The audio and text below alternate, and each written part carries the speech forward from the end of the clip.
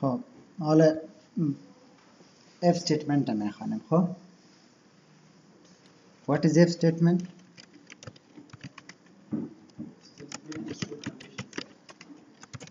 is used to check a condition. صحیح؟ کدام اپریترها رو ما میتونیم یوز کنیم؟ ما میتونیم که greater than یوز کنیم، less than یوز کنیم، exactly equal right، exactly equal یوز کنیم، دیگه greater equal یوز کنیم و less equal یوز کنیم. greater than میتونیم از طریق این ساین اپلای کنیم. صحیح؟ less than میتونیم از طریق این ساین اپلای کنیم در پروگرامینگ. exactly equal میتونیم که از طریق دو دانه مساوی چک کنیم. یعنی اگر ما بخوایم که دو ولیو را چک کنیم که با هم مساوی است یا نیست، باز از دو مساوی استفاده میکنیم. یک مساوی که استفاده کنیم چی میشه؟ اساینمنت میشه. صحیح؟ و greater equal بزرگ و مساوی. صحیح؟ اتنا میتین که اول مساوی بتین باز بزرگ بتین. اول ساین بزرگ greater than then equal. و دیگه داریم less equal. فرق بین greater than و greater than equal and less than equal. اگر یادتان باشه انترول خواندن. what is interval؟ the interval ما دو کیس داریم، یکی inclusion کیس داریم، یکی هم exclusion کیس داریم. for example از نگاه ریاضی اگر ما به شکل یک انترول داشته باشیم که 4 to 3 4 to 6 right، this is an interval which means interval starts from 4 excluding 4 up to 6 excluding 6. هدف چی است؟ یعنی هدف دیگه است که ما شما از 5 الی تنها 5 است. صحیح؟ excluding 4 هم اگه exclude کنیم 6 هم exclude کنیم تنها چی میمانه؟ 5 میمانه. و این اگه 8 بگیریم باز او حالت میشه که یک دبای نکست چند ولیو بانه رایت، که مثلا از 5 الی 7. this is یک کیس. با خاطر ازی وقتی که ما بخوایم که یک اکسکلوشن کیس چک کنیم، یعنی میگیم که از 4 الی 8 ولی بدون 4 و 8. صحیح؟ در این حالت از greater than و less than ساین استفاده میکنیم. اگر این میگن به نام interval start from 0. و در ریاضی یک چیز دیگه هم داریم به شکل مثلا 4 to 8 باز بینی قوس رو نشان میدیم. صحیح؟ which means interval starts from 4 excluding 4 up to 8 including 8. صحیح؟ which means از 5 الی 8. صحیح؟ از 5 الی 8. و دیگه کیس داریم مثلا 4 8 به این شکل. interval starts from 4 including 4 up to 8 excluding 8 which means 4 up to 7 right. و اردو کیس اگر ما به این شکل قوس بگیریم 4 8 including 4 and 8 4 up to 8. اینو تا حالا رو ما میتونیم که در پروگرامینگ چک کنیم، ولی از طریق چی چک میشه؟ از طریق ساینای greater than equal to less than equal to اگر inclusion باشه. اگر exclusion باشه واسطانا greater than و less than. صحیح؟ میریم سر پروگرامینگ. نیو فایل.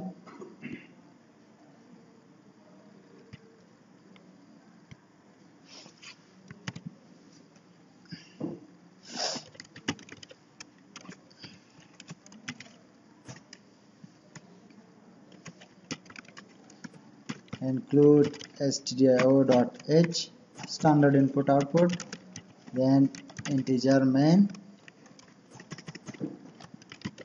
return 0. For example ما یک وریبل داریم به نام مارکس، اوکی، و برای ما input میگیریم از طریق کیبورد enter your marks scanf %d address of marks.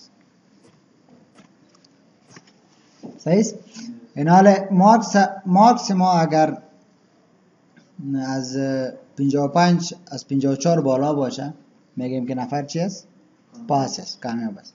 ولی اگر از 55 پایین باشه باید میگیم که فیل است. خب اینجا چک میکنیم میگیم اف ما از کیورد آی اف استفاده میکنیم. باز یک قوس داریم، در داخل قوس ما کندیشن میدیم. صحیح. کندیشن های ما گفتیم از طریق اپراتور امکان داره که گریتر باشه، less than باشه، exactly equal باشه. در اینجا کلش نوشته کردیم نه؟ و یا هم امکان داره که not equal باشه که از طریق از این استفاده. صحیح. این حال میریم نوشته میکنیم که اگر مارکس ما بزرگ از 55 صحیح. اگر ما بزرگ از 55 بگیریم، اگر یک نفر 55 هم بگیره پروگرام ما چی نشانش میده؟ فیل نشانش میده. صحیح. مثلا assuming let's see پروگرام نوشته میکنیم printf passed right. اگر در غیر از او هر کار دیگه شد printf failed. این statement اف است، یعنی میگیریم حوصله کن. مثلا اف داریم رایت، در داخل اف ما نوشته کردیم یک کندیشن.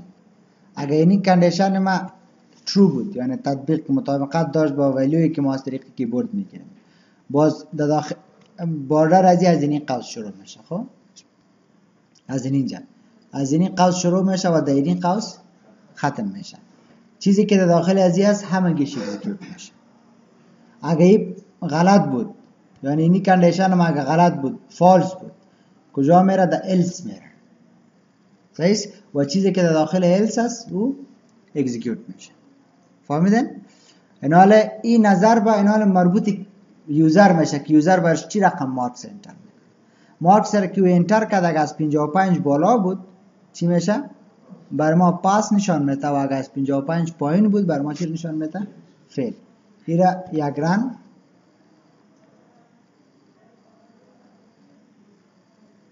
صحیح. مثلا ما گفتیم 84 چی نشان داد بر ما؟ پاس. اگر نشان میتیم 47 رن میکنه فیل. نال باز رن میکنیم نشته میکنیم خود 55 هم فیل نشان داد با خاطر از اینکه greater than exclusion است. صد اگر زیادتر از 1000 2000 کلش پاس نشان میده. او انترول است. نه انترول اول میخوانیم که انترول چی رقم چک کنیم. با خاطر از اینکه standard marks between 0 to 100 است. اگر کسی از 0 پایین داد ما برش میگیم که invalid marks و یا هم از 100 ولیو را زیاد داد بازم برش میگیم invalid marks. نه او از طریق نمیشه. او انترول چکینگ اور میخوانیم اون میخوانیم. خب گفتیم مارکس اگر گفتیم بزرگ از 55 باشه این اکسکلوشن کیس شد رایت. یعنی خود 55 هم در نظر نگرفت. اگر بخوایم که خود 55 هم مد نظر گرفته شود این را بعد از گریتر دن چی میتیم؟ مساوی. گفتیم یا بزرگ از 55 باشه و یا مساوی به 55 باشه. اگر یکی از هم شو بود بر ما نشان بده پاست.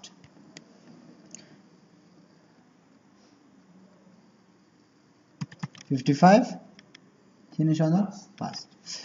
این حال این استاندارد نیست. اگر مثلا ما برش این رقم یک مارکس هم بتم برای ما چی نشان میتم؟ پاس نشان میتم. و یا هم assuming ما برش میتم منفی 87 فیلد. آیا منفی 87 کدام مارکس است؟ نیست نه؟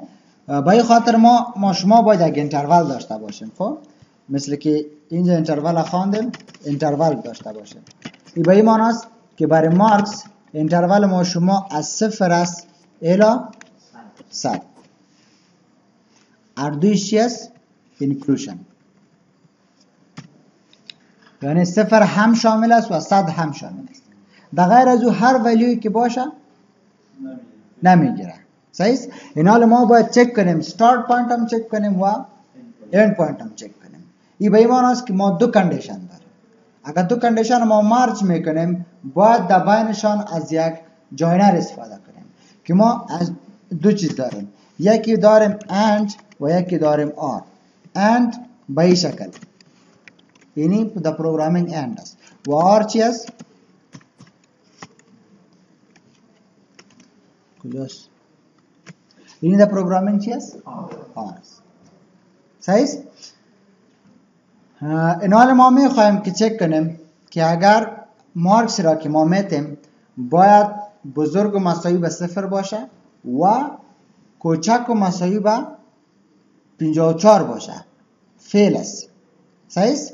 و یا هم اگر بزرگ و مساوی به 55 بود و کوچک و مساوی به 100 بود، در بین از دو اینترول بود، باز دو والا چی باشه؟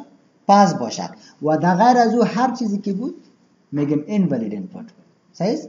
یعنی ما این حال میتونیم که مالتیپل کندیشن هم چک کنیم. پروگرامی که کرنتلی نوشته کردیم ایتنا بر ما یک کندیشن چک میکنه. فقط این میره چک میکنه که مارکس ما بزرگ از 5 است، بزرگ از 55 است.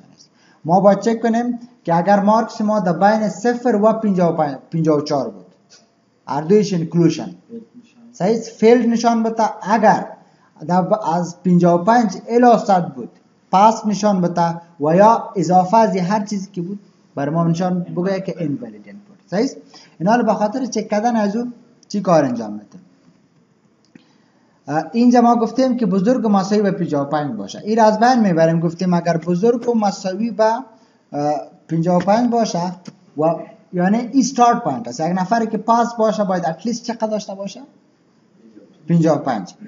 این را ما استارت پوینت برش نشان دادیم و اند پوینتش هم از طریق اند آپریتور بیان میکنیم. یعنی این هم ترو باشه و یک کندیشن دیگه هم داریم که مارکس ما کوچک و مساوی به چند باشه؟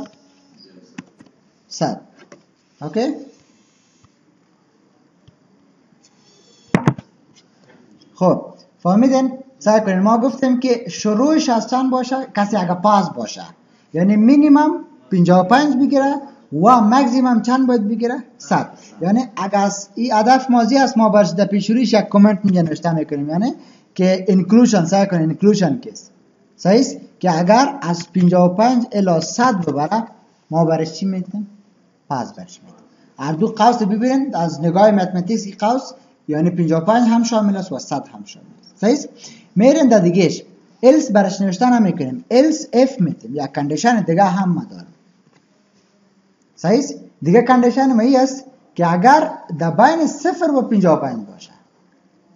صحیح است؟ else خود میگه که در غیر از یعنی در غیر از اگر از منفی 1 هم باشه، منفی 2 هم باشه، 1000 هم باشه، کلش بر ما چی نشان میده؟ فعل نشان میده. ولی در else if من نوشته میکنم که اگر مارکس ما بزرگ و مساوی به 0 باشه. صحیح است؟ یعنی استارتش 0 است و مارکس ما کوچک و مساوی به 54 باشه. در این حالت باز برش نشان بده فیلد. این به این معنی است که ما انکلوژن کیس اینترول داریم از 0 الی 54 و در غیر از این else یک گزینه است که هر دوی از یا مچ نکرد، یعنی بدون از این یعنی سیومیشی است که ما در اول چک کردیم که از 55 الی 100 باشه، دوم چک کردیم از 0 الی 54 باشه. به این معنی است که توتال از 0 الی 100 داریم. در غیر از او کسی اگر 0 پایین هم داد invalid input، اگر 100 بالا هم داد چی است؟ invalid input. اینجا باید در printf نوشته میکنیم که invalid input. run.